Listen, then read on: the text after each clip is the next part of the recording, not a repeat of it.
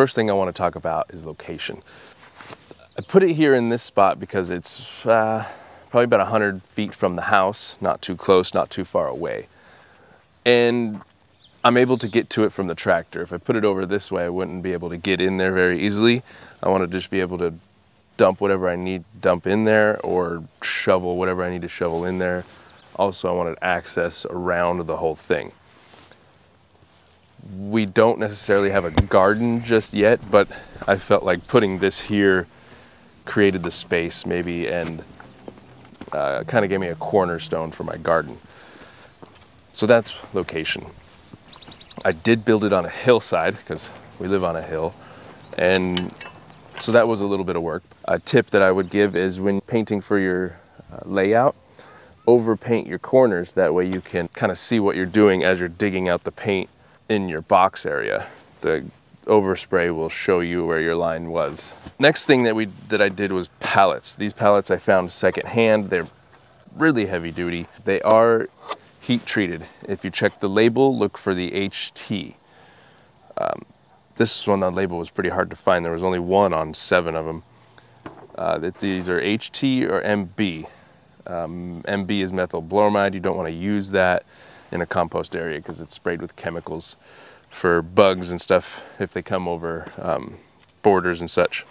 When it came to the attachment at these 2 pallets in the backside, I went with bolts. I had them laying around, so I've been looking for an excuse to use them. They are reused, just like most everything here.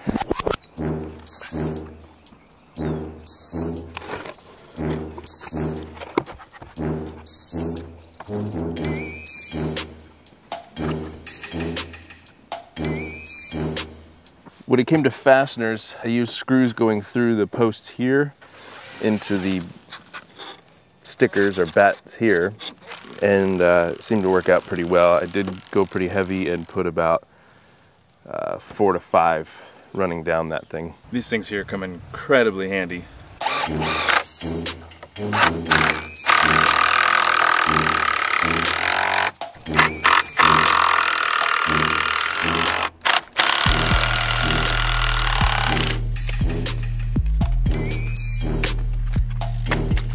We'll go with the screw through the main, I guess I'm calling it a post, I guess sticker. Go screw through there. This time though we'll have 2 pieces to attach to.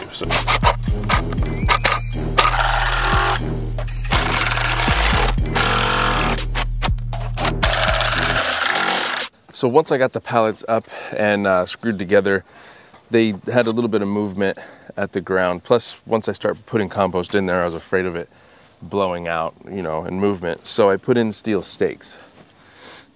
You could go with the different method, rebar cut down and pound it in, or even galvanized pipe of some sort with like a 2-hole clamp or a 2-hole strap that goes in there.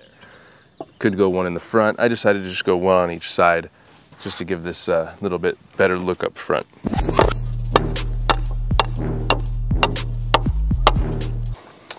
The nice part about concrete stakes is they have these holes in them for attaching boards for forming up.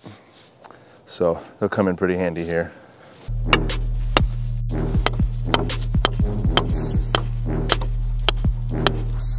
You don't necessarily have to do this because if there's 2 in between there, it's going to hold it pretty tight.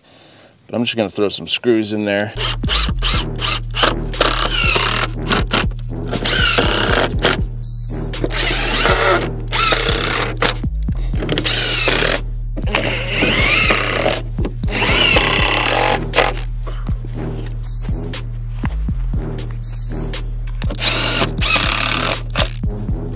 These braces here, also some lumber I had just sitting around left over.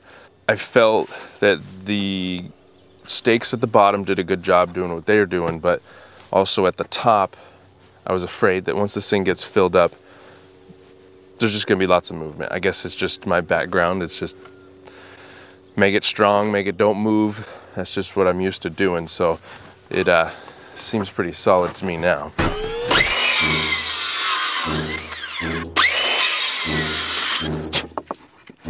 So in order to get this thing over-engineered,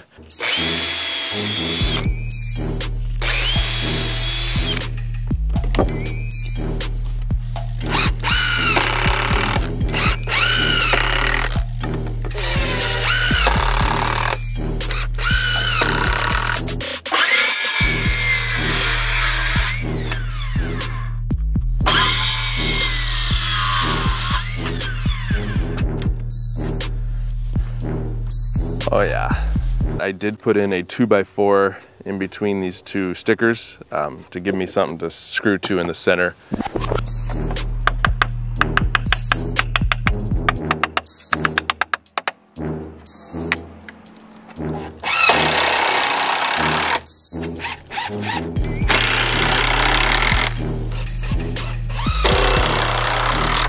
It's not pretty, but it's already not extremely pretty. But it is functional and it does do what it was intended to do. Alrighty, now let's talk about these fronts here. It's called corral lumber, really just rough cut Doug fir. Looks pretty nice, 1 1/4 inch thick. Just kind of added to the rustic theme of the rough looking pallets. I put these in, but before I did that, I added a 3/4 inch piece of redwood in between. Screwed that onto the pallet, and then I screwed this onto the face of that, flushing that with the edges of the pallets as best I could. No, hang on. I need you to look out because I'm going to make a cut and it's going to get... So this over here is a rip guide that you can put on your skill saw.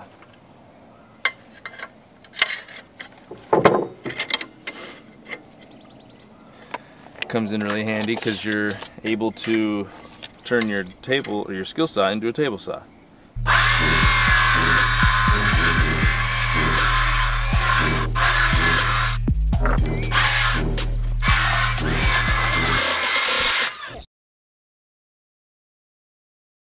You need to stay back. It's going to be loud.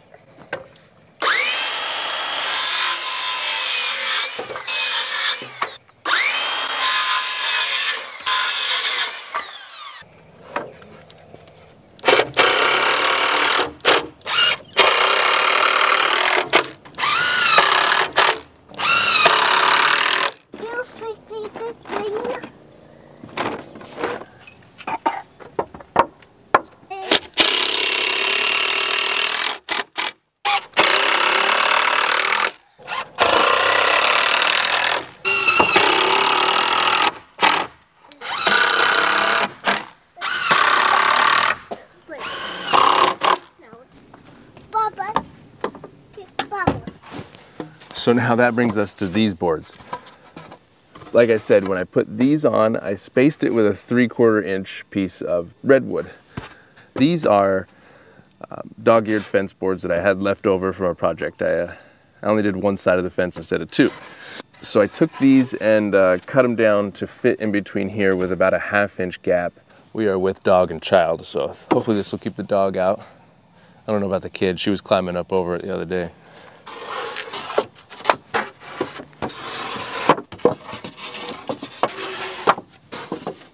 And that's what went into building our compost bin out of pallets, plus a little extra. I think I might have went a little bit overboard, but I'll let you be the judge of that. Let me know down below in the comments what you think.